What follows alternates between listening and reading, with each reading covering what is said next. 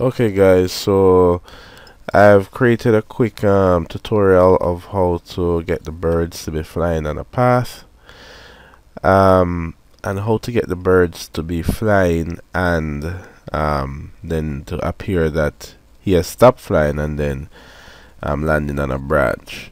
So I have my scene here with a flying bird and a regular bird, and I'm just going to create a cylinder here. This cylinder is going to just form a little branch, a little twig. Rotate that, turn on my angle snap, which is here, and snap it to about that. Let's make sure that it's straight. Okay, and I'm going to put this bird on this branch here. So I'll just use my rotate tool. Now these objects are a little small, so you might find when you try to zoom in they get cut off. You can fix that. The quick fix to that is just change your view to orthographic view. There we go. You can zoom in as much as you want. Okay, so let's make this a little smaller in radius. Perhaps I'll use my scale tool. There we go. Alright, that will do for then. Then I want to go to this flying bird. Now for this bird I want to put it along a path, so I'm going to get my line.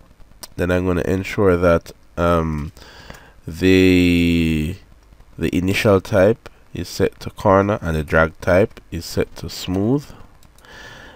This means that every time I click once I will get a corner, and when I click and drag I will get it smooth. So I'm going to just create a quick path. Now when you draw the path, note it's going to be all flat. Alright, so even though I'm drawing in 3D here, these paths are all flat, and if I orbit you'll see what I mean. It's all flat. So then I'm going to go to modify for this path. So I'm going to click to modify, and then I want to be able to change the vertex. So now you're going to have to pay keen attention because this is flat, but I want this to start going in the x-axis now. So the bird would fly up and fly around, fly up like that, maybe up higher.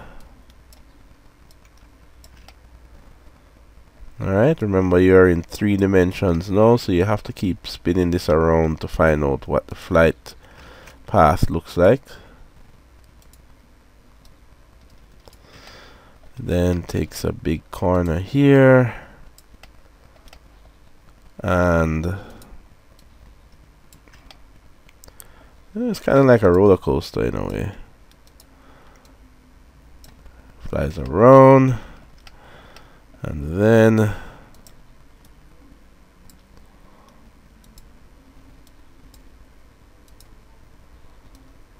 flies down like that. So you know we have a nice little flight path here. Let's carry that in. I'm just doing this randomly, by the way, so you can set the path to whatever you want. Okay, now the idea is that you want them to start here, and notice the start point has a little yellow box. So when you see the yellow box of any spline, it's really the start point. Now to let him go along the spline, first we need to turn off vertex edited mode. We need to click on our bird, and then we're going to go up to animation constraint, or we're going to create a constraint, or we're going to create a path constraint, which means it's going to constrain this bird to a path. Now you see this dash line, it's asking you to select the path that you want it to constrain to. So I would click anywhere along this line. There we go. Now the path is constrained. Now the path is set to go from 0 to 100 frames, and it will be constrained and animated along the path between these frames. So if I start to drag forward, notice that it is constrained to the path, but it's not really moving like how we want. So the first thing we need to do is fix how it's constrained to the path. Now to do that, make sure you have the bird selected, right? And when you have the bird selected, you want to ensure that you are on the motion tab. So you're not going to modify this time, you're going to motion. And note, for the motion tab, you see where this object here has a path constraint. So if I scroll down a little bit and I'm going to click the path constraint, then I get some path constraint options, like what percentage along the path is it constrained. I can change the weight, I can make it follow. So let's let it follow.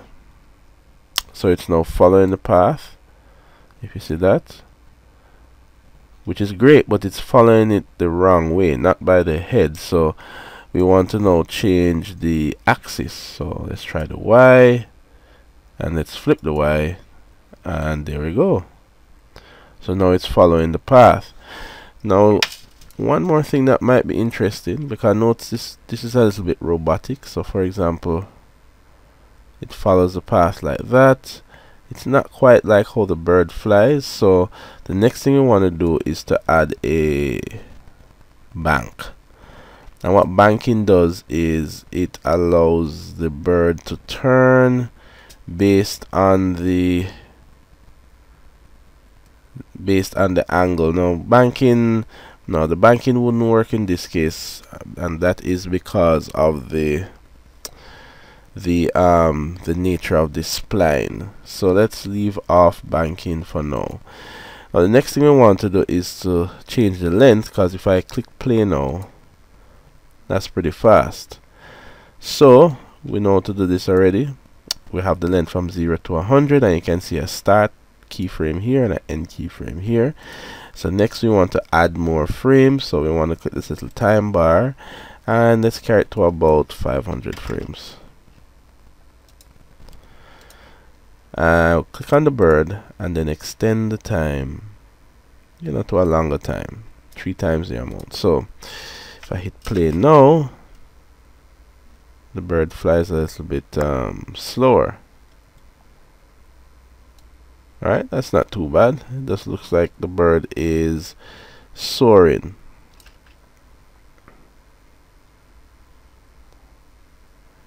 Okay, so